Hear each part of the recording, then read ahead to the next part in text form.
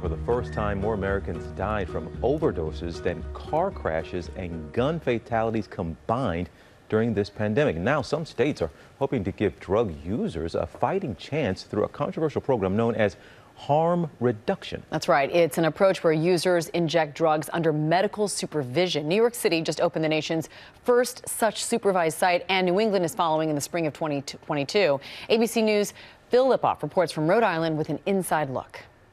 So this is where you keep the supplies? Yes, absolutely. This is our supply. On Providence's south side, outreach worker Oz Lugo prepares for another busy day on the front lines of Rhode Island's opioid epidemic. But he's not providing the kind of help you might think. These are the needles you hand out? These are used.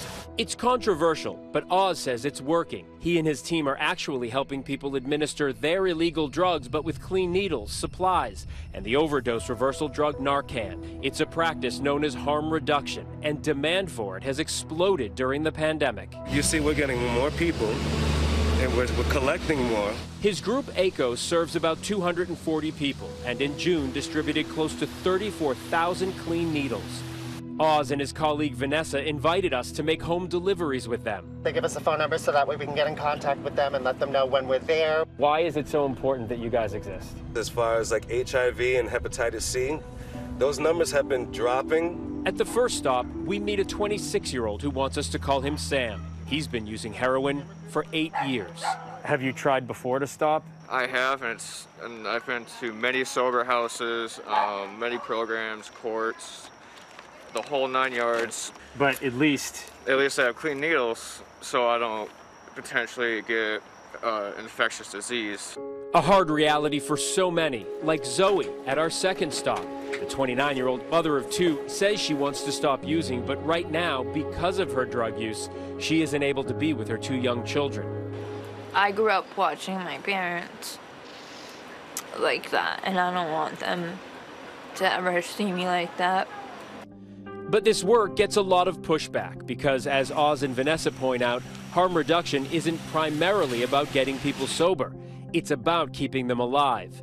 People like Flocka, a hardcore drug user. How important is this place to you? Extremely important. Why? Because I know that I can get rigs for free.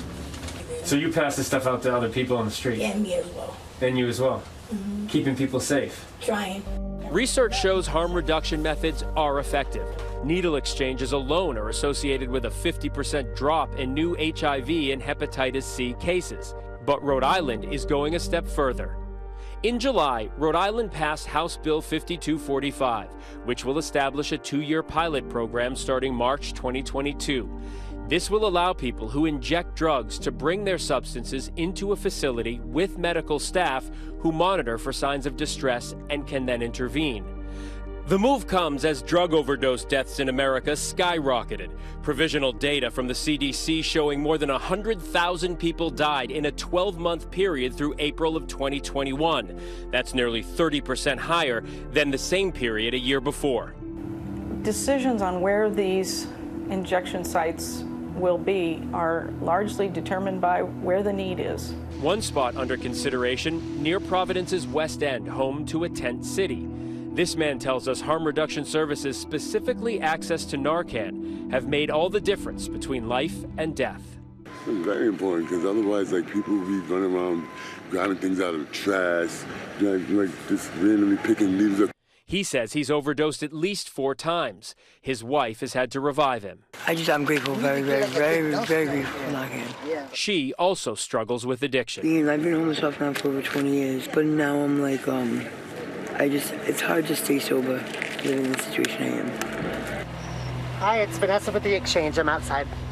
The hope for those committed to harm reduction is to keep users like Zoe, Flocka, Tiffany, and Sam alive, to give them the chance to one day achieve sobriety, if they choose to pursue it.